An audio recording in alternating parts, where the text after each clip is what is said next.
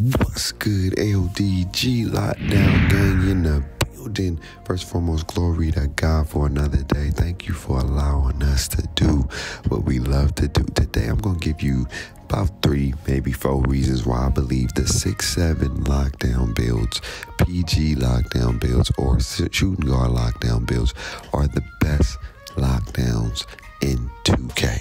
I'm going to give you number 1 is they have best of all traits. What I mean by that is that they have the height, being 6'7", having a longer wingspan, and they have the speed of a 6'6" guard, and they have the abilities to get certain animations, badges.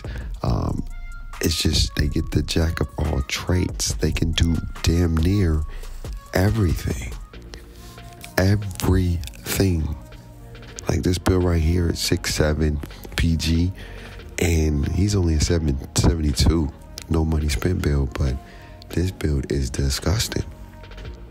He's disgusting. Like the things I'm able to do with the limitations that I have is mind blowing, and I can't wait to get him to where I want him to be, so then he can be even a bigger threat, and he can even be a bigger problem. And it's probably be my funnest, most favorite build I've ever made. I could have changed something up with the 3-point shooting, but I said it is what it is.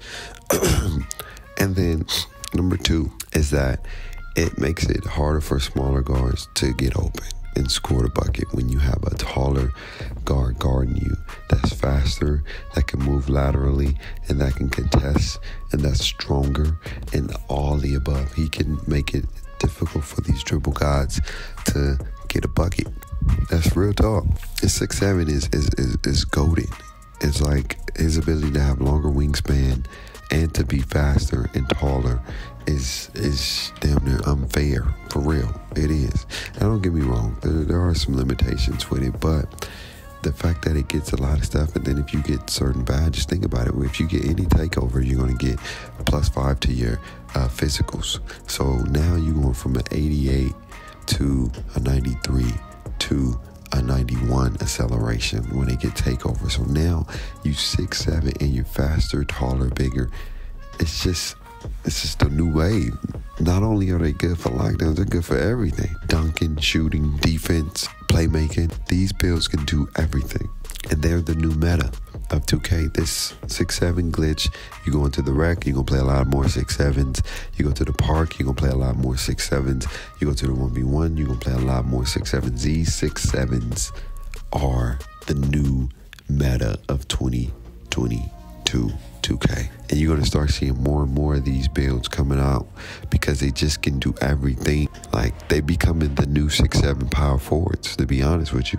Those 6'7" power forwards from 21, this is what 2K22 is looking like with the 6'7" PG, 6'7" small shooting guards.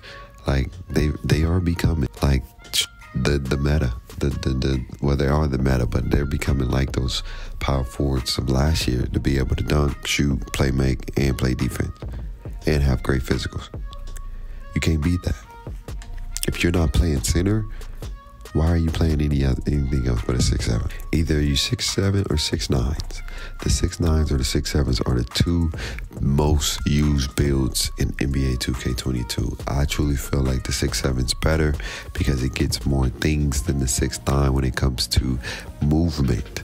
But if you get a 6'9 and you get the right badges on there, that can be a problem too. I may make a 6'9 lock, no money spent, and just get out there and just dominate with max wingspan and all that stuff, and just be 6'9", cooking a small forward, 6'9", just out there playing defense, and put on a double lock that's going in the juice badge that's going to give me +20 to my speed.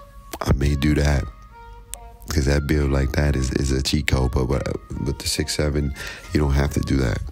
It's just a really great build, and I know why they people use them, because they can do everything.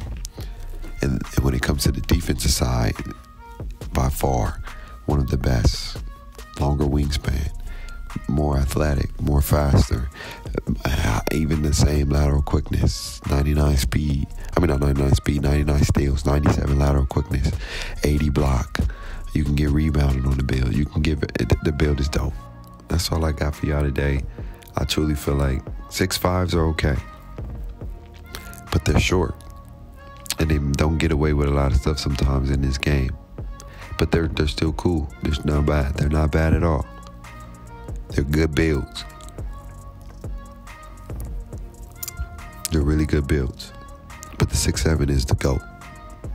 If I had to name the best, and it's coming from a lockdown, the best lockdown build to make in this game is the 6'7, because the 6'5 is faster. It gives you some things, but it's shorter. The 6'9, the 6'10s, they're taller, but they're slower. So to get the best of the bang for your buck is a 6'7, because you're getting the speed and the height. You can't beat that, y'all. You can't beat that. Y'all let me know in the comments below, what build is the best lockdown build in your opinion? And what lockdown build do you have? 6'5, 6'1, 6'2, 6'9, 6. Let me know. It's your boy Bang, live life, stress less, rockin' one of the best without God. My life, PMS. Always remember to have faith, hope, and love. I'll see y'all later. Peace.